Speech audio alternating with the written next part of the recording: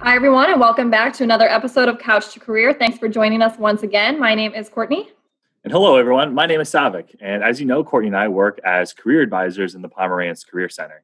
We're excited to bring you another topic today to help you with your career and your professional development. Today's topic is Adulting 101. So we're going to talk about some of those things that you need to be thinking about as you're transitioning into a new career, which is what many of you may be doing at this time. And we're excited to be joined by our colleague, Travis, from the College of Engineering. Travis, can you give us a little bit of background about you? Absolutely. Well, first off, thank you again for having me. Really excited to chat with you all. And I'm sorry that I was the best adult you could find. So my name is Travis Greenlee. I'm our Director of Engineering Career Services over in the College of Engineering. And I've been here at the University of Iowa for just about a year. Actually, my reunion is next week, so I'm pretty excited about that. But a little bit about myself. So I did my undergraduate career at Augustana College in the Quad Cities. So not too far from our campus over in Iowa City. And I did my grad work at Western Illinois University, where I have a master's in college student personnel. And a funny thing about this Adulting 101 topic for today. So at my previous institution, I actually coordinated an entire series on Adulting 101. So I'm really excited to chat a little bit more about this because it's hard. Some of these skills, no one really teaches us them. You just graduate and you're expected to know these things. So it's a very relevant topic and one I'm excited to chat a little bit more about today. Awesome. Thanks again, Travis, for joining us. So we have a wide range of questions that will allow Travis to share his perspective and his expertise in. And if you think of a question as you watch this video and that we didn't cover, feel free to leave those questions in the comment section below, and we'll follow up with you with an answer for those. So with that, Travis, let's jump on into our first question. Okay, so our first question that we have for Travis is, can you tell us about what types of challenges might new grads face as they enter their first career? Mm-hmm. Absolutely. So I've got 3 points. The first one is feeling like you have to prove yourself.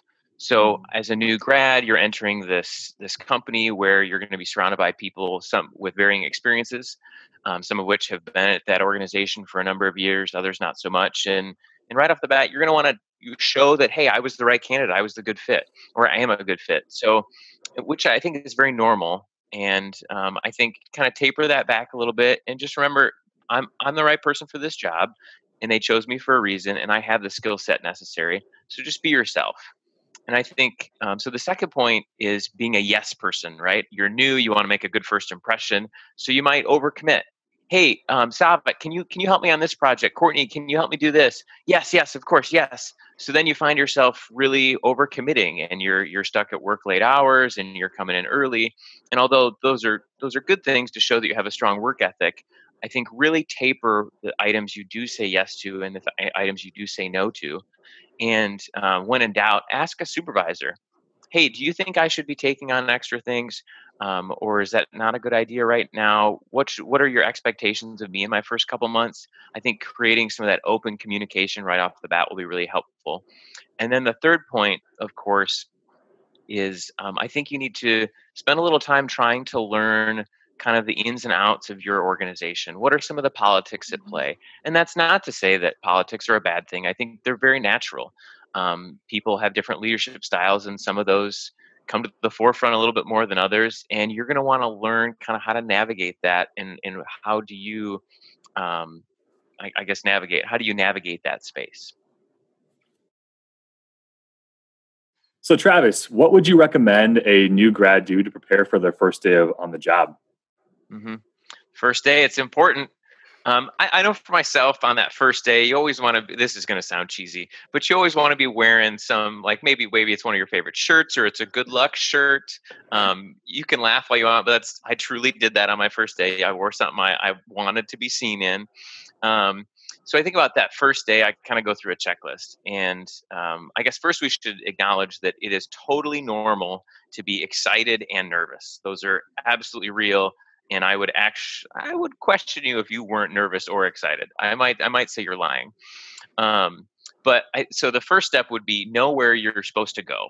So I can think back to when I started my second professional job. I was working at the University of Tennessee, and I was a new resident to the state of Tennessee and new to that institution. And I had no idea where I was going.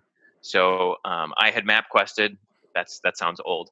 I had Google mapped where I was supposed to go, and naturally I wound up in the wrong parking lot. So I was paying an additional parking fee, and I barely made it to my orientation in time. So that's a story to tell you. Don't be like me.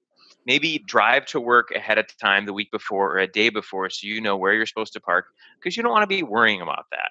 Right? You have so many other things to think about. We don't need to spend time wondering, oh shoot, was I supposed to take a left on that one way? And so do yourself a favor, look it up ahead of time. Secondly, know that your first day is going to be, this is an assumption or and a generalization, but it's going to include a lot of paperwork. I can think back to when I started, I had a summer internship at the Rock Island Arsenal, and that was a government job. And I mean, that whole morning I was filling out paperwork, and I had not memorized my social security number until that morning when I had to put it on like 12 or 15 forms. So your first day, you're going to fill out a lot of forms. It might be a little overwhelming.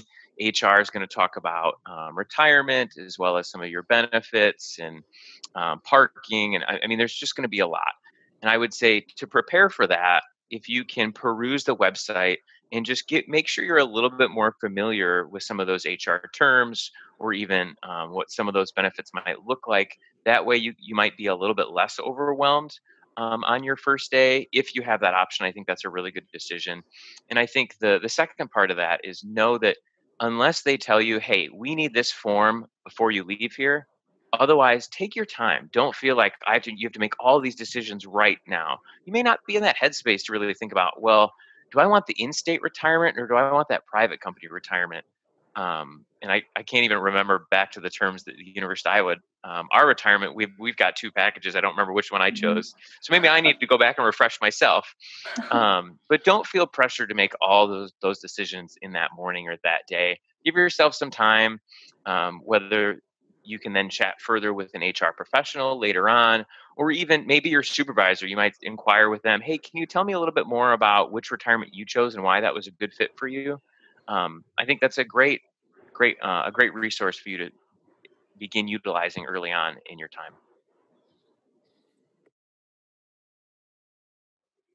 Okay, so Travis, I know that one of the things that makes people nervous when they start a new job is thinking about how do I find a community here or make new friends. Do you have any tips for that? Mhm. Well, first, let me say I wish I had a 5-step process to making all the best friends in the world, but it doesn't really work that way. It's a little bit more organic, but I do have a couple ideas.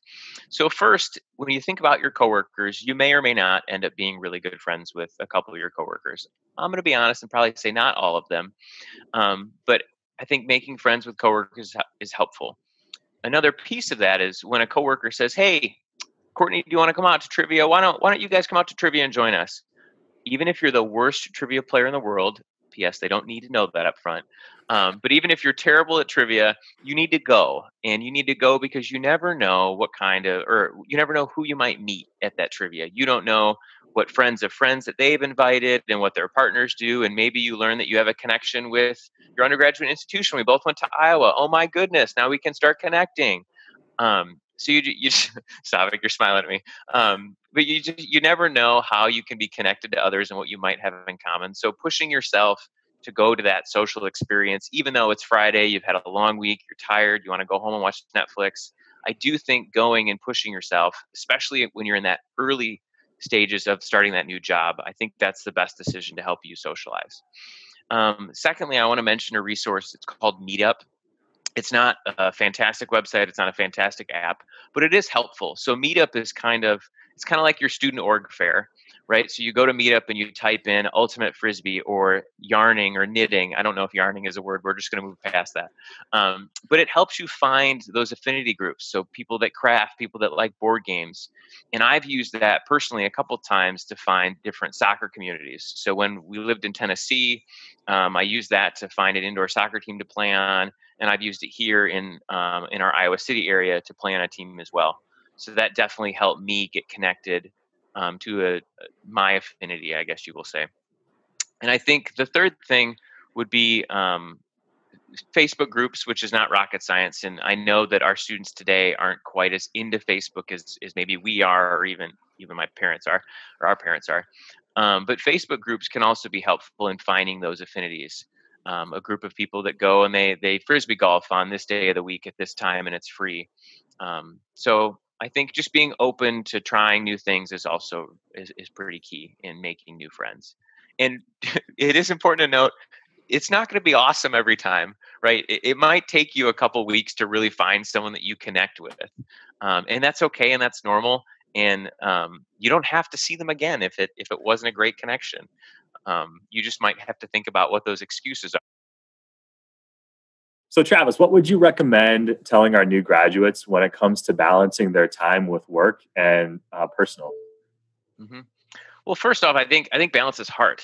I think that it's going to take some time to really develop some good routines to where you know that I need to go to bed at this time if I'm going to exercise at this time, and then I'm going to go to work, and I might be at work late. I mean, so it's going to take time to really navigate and figure out what the best routine is for you.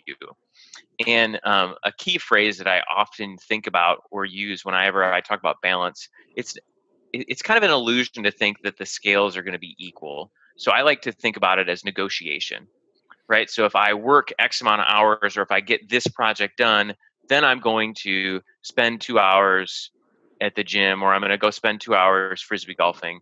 So it's all about, for me, that's how I like to envision it. It's about negotiation because those parts don't always equal, which I think I always struggle with. And I know this is a language thing, but I get hung up about that in regards to balance. And then when we talk about the balancing your work and your time away, I think something that I struggle with is, especially in a new job, is the idea of taking vacation. And I think there's guilt with that, or at least I can't speak to everyone, but I know that sometimes I feel guilty taking a vacation day or taking a couple days off.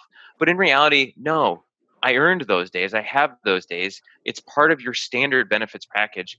Don't feel guilty taking vacation. Do that, especially. I mean, right now it's summertime, although we can't go a lot of places and be social, but you can go to some places. Don't be afraid to take vacation as long as you've discussed that with your supervisor. You know that it's not a crazy busy time for you. Um, so do that for yourself because that's how we recharge. That's how we get excited about our work. Is because you've taken time for yourself. You've been away. All right, now let's hit the books on Monday morning and really start the week off strong. Okay, Travis, thank you so much for answering all of those questions that we posed to you. Any final piece of advice or words of wisdom about adulting? hmm Well, I think so. This kind of goes back to my values, and I value relationships very highly. So I think relationships are really critical in everything we do. So especially as an entry level professional who's starting out in their new role, I strongly encourage you to build relationships. You're a new person, you're in a new place, and those relationships are really going to help you thrive in that environment. And for anyone that has moved, whether you're moving to a new city or a new state, I think those relationships will be even more key because when you need to figure out, well, I need to find a vet. I need to find a dog groomer. Yes, as you can tell, I have a dog. But those are recommendations that they can be costly or they can be priceless.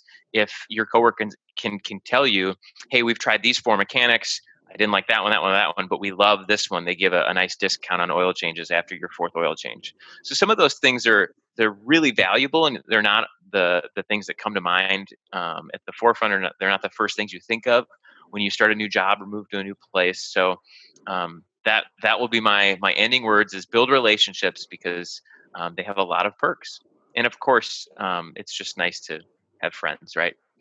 Yes, that's a Thank you. positive for everyone, I think. Yeah. Yeah. Thank Good you again deal, for having me Travis. today. Yeah, thank you so much for joining us. We really appreciate it and learning a little bit from you about some of those good adulting tips. So that concludes our video today. We want to thank you all for joining us again for another brand new episode of Couch to Career. Check back every Tuesday to check out our new content. The easiest way to do that is to make sure that you subscribe to our channel to stay up to date. So from our couch to yours, have a great rest of your day and go Hawks.